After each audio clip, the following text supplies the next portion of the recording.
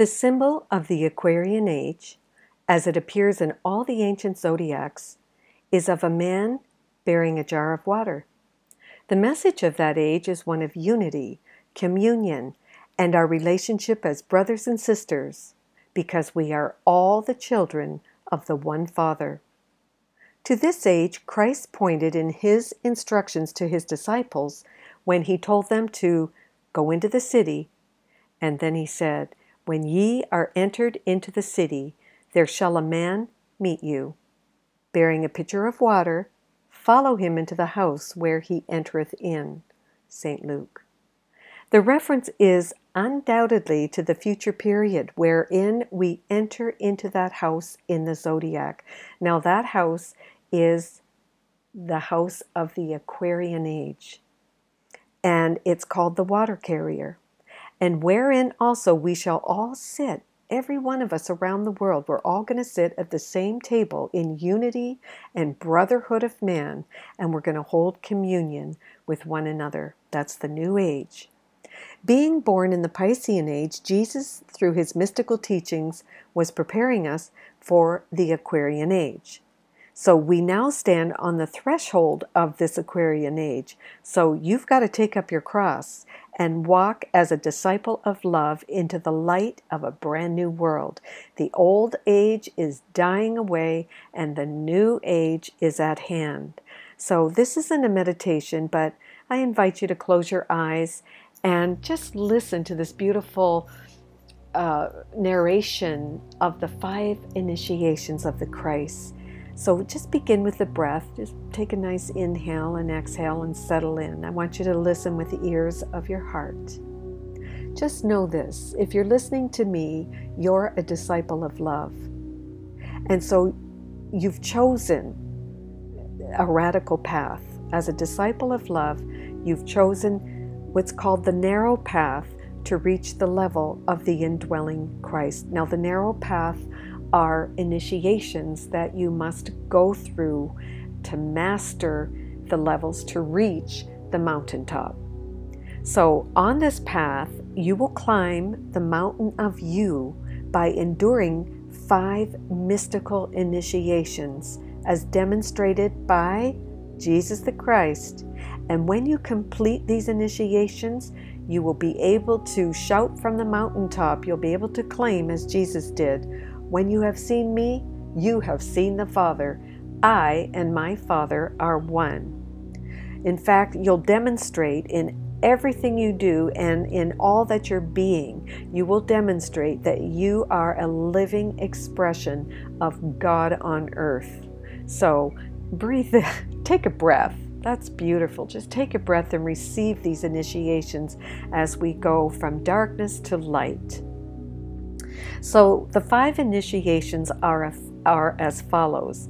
The first one is the birth. And Jesus says it very clearly, or it's said in the Gospel of John. He says, "Except a man be born again, he cannot see the kingdom of God." So this is your first initiation. You've got to be born again. You've got to become something other than you are now. The second initiation is the baptism at Jordan. And this is the baptism to which John the Baptist referred us, telling us that it's the baptism of the Holy Spirit and of fire, and it must be administered to us by Christ, and that's from the book of Matthew. The third initiation is the Transfiguration. So this is all about perfection. Perfection is for the first time demonstrated, and the divine possibility of such perfection is proven to the disciples by Jesus the Christ. The command goes forth to us, and it's saying, "Be ye therefore perfect, even as your Father which is in heaven is perfect." That's also from the book of Matthew. Next, number 4 initiation is the Crucifixion. This is really called the Great Renunciation. It has many lessons of sacrifice, and its call is to the death of your lower self, the complete death of that lower nature. And this was the lesson which St. Paul knew, and the goal toward which he strove. He said, I die daily. It's the death of the ego. He said, for only in the practice of death daily undergone can the final death be met and endured. And that is from Corinthians 1. The fifth and final initiation is the resurrection and the ascension, and it is the final triumph which enables you, the initiate, to sing and to know the meaning of the words, O death, where is thy sting? O grave, where is thy victory? And that too is from Corinthians 1. So let's begin with the first initiation, and it's characterized by the birth of Jesus the Christ in Bethlehem. You too are a divine soul. You've got to come to the recognition that you really are what God made in His own image and likeness. You've got to accept that for yourself, and you must be willing to be what God created. To know that, yes, you are definitely an outpouring of divine will. You are a beautiful stream of pure love consciousness direct from the mind of God. You must be willing to integrate love into everything, your thoughts, your words, and your deeds. You've got to be dedicated to the Christ within you. Jesus said, you've got to love the Lord your God with all your heart, mind, soul, and strength. And He also said, and you shall love your neighbor as yourself. You know, there's no shortcuts to the ascension path. It is truly a radical path. Now remember, this is the narrow path. So you've got to be obedient to your Father, to your Creator. You must be loyal to truth, because to master this first initiation is really to become a disciple of love. You are choosing love over fear. You maintain faith and you trust at all times that you are the beloved of God. And you come to realize that everything is working together for good without exception. Therefore, there are no exceptions in the command to love. You are being called to love, which is to extend everything that God is. So as you integrate love into every fiber of your being, you are preparing the way for the second initiation, which is the baptism. So you do a lot of work bringing that love in, sharing that love, extending that love, making sure that, working on changing those thoughts from fear to love. So we just take a moment here in prayer as we say, Heavenly Father, increase in me the desire to be under Christ's control. Strengthen my willingness to act as a disciple of love and to realize that I am one with absolutely everything exists. Father, hear my prayer. You must be purified. This is it. The second initiation is portrayed by the baptism of Jesus in the River Jordan. Now, he was 30 years old when he was baptized by John the Baptist. And that number 30, the significance of that number is it represents the purification of the three aspects. Your physical body, that must be purified. In fact, Jesus, when he went on the second initiation, he was in the desert for 40 days and he fasted. So the physical body must be purified. You must purify your emotional nature and the mind. Your thoughts must be in alignment with truth. Your thoughts are creative, and you've got to come to know that they are, whatever you think and whatever you say is a great big power surge that goes out and creates form at some level. We have to become aware of that. So you renounce this lower emotional self, because that self is ruled by the ego's thought system. The lower emotional self is filled with materialism, jealousy, pride, lust, greed, anger, and all kinds of negativity. So this is a very difficult initiation because you're going to have to look at the depth of your self-hatred, which is the ego's thought system. You've got to see all the many aspects of yourself. They are reflected out into the world in people, situations, circumstances. So you've got to look out and see that these people are thoughts in your mind projected, and you've got to accept that these so-called people are mirroring unconscious guilt, where you think that you have turned your back on God. So in this initiation, you are exposing every last bit of darkness, and this really is the beginning of forgiveness. You are bringing that darkness up, you are rooting it out and giving it to the light. So to master this initiation, you've got to be submerged into the watery realms of your negative emotions, deep down in the psyche where you are holding unconscious guilt. It has to be exposed because it's holding you hostage. You need to be raised up. In the second initiation, Jesus was lifted out of the water. And when he was lifted out, it signified that all three aspects, his body, mind, and emotional body, were purified and matured. And at that point, he stood before the Lord God of his being, and he heard this booming voice speak to him, saying, "This is my beloved Son, with whom I am well pleased." And Jesus, when he was baptized, went up straightway out of the water, and lo, the heavens were opened unto him, and he saw the Spirit of God descending like a dove and lighting upon him. This was the baptism by water and fire. The Holy Spirit descended upon him, and the channels to the divine were now open. This is what happens when you're baptized by the Holy Spirit and you come under Christ's control. This is spiritual maturity, and being identified with the Christ, that brings you to a place where you are able to communicate with the spiritual realms in order to complete your mission. You will walk with the angels. You will be in touch with the ascended masters. You will be lifted up. Blessed are the pure in heart, for they shall see God. Matthew.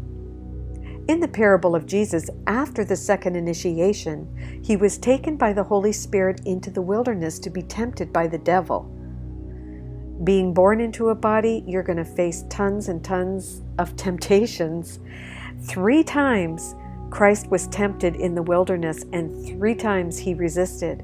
He faced the evil in his own humanity, and he emerged victorious. So it's a rigorous path. You will be tempted nonstop. So you too, you're going to be in a battle between good and evil, wrestling with the ego. There's going to be many temptations, and they will become more and more subtle because the ego never tires. It's a trickster. It's relentless. There are ego traps everywhere to entice you. You'll be tempted to sell your soul for money, to sell your soul for fame or worldly power, but you've got to stay awake to these subtle temptations so that you too can emerge victorious. And finally, you know, Jesus was tempted by the devil, and the devil said, "Hey, look what I can give you if you give up who you think you are." And Jesus said, He said, "My kingdom is not of this world." Jesus demonstrates the power of Christ and says to the evil, to the so-called devil, "You shall not tempt the Lord your God." He was clear. He was on the mountaintop, and he was clear. He knew that he was this beautiful embodiment of pure light, direct from the mind of God. And that's what we've got to know. So you've got to endure. You must be steadfast and vigilant only for God and the kingdom. And you know, when Jesus knew who he was, he had no more personality. He didn't need to be applauded. He gave all glory to God. The battle was over. Jesus had made his decision. And as a disciple of love and a second-degree initiate, he chooses to become a son of light and love. Beautiful. And that's exactly what you're doing, walking this narrow path.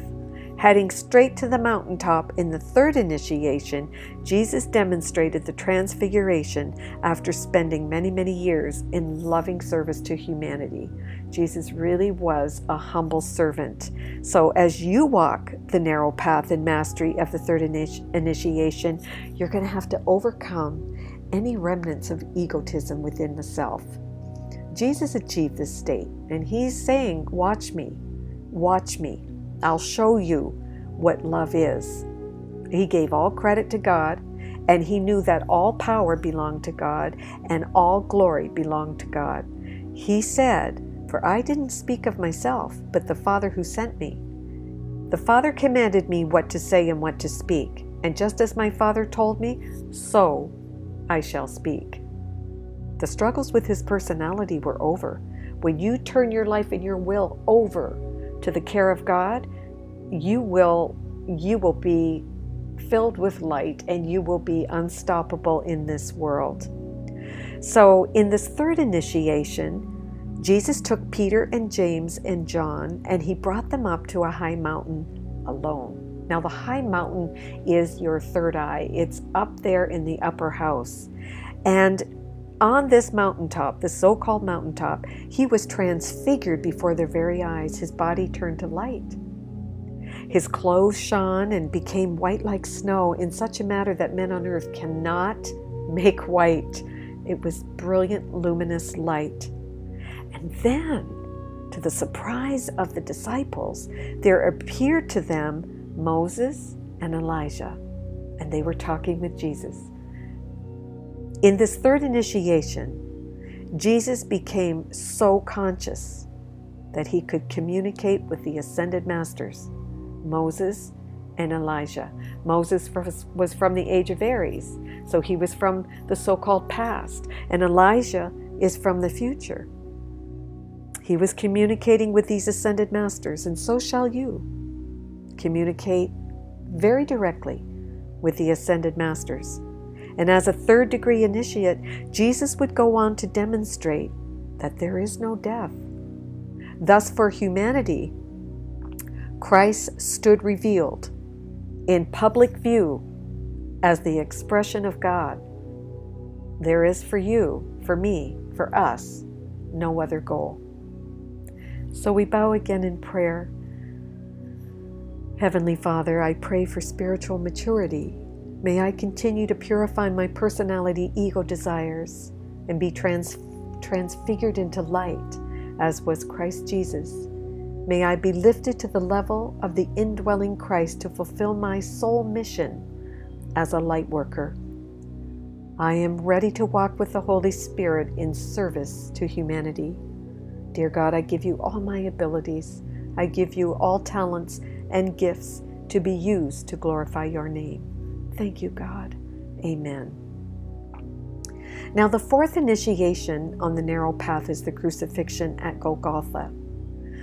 That's about transforming darkness into light and being crucified by being crucified on the cross, the wooden cross of matter. The lower carnal nature, as St. Paul said, must die in order that the higher divine nature may show forth in all its glory, in all its beauty. That lower self's got to go. It's got to die in order for that higher self to manifest on earth.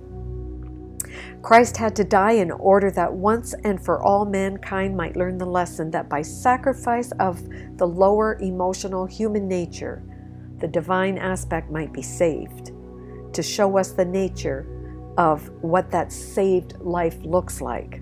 Christ came to demonstrate to us the quality of the eternal self, which is in you. It's in every man. That's the lesson of the crucifixion and the resurrection. That lower nature must die in order that the higher may be manifested, and the eternal, immortal soul in every man must rise from the tomb of matter. Jesus said to his disciples, "This is why my Father loves me, because I lay down my life so that I may take it up again. No man takes it away from me. I lay it down of my own will. Therefore, I have the power to lay it down, and I have the power to take it up again. This command I received from my Father. That's from the book of John.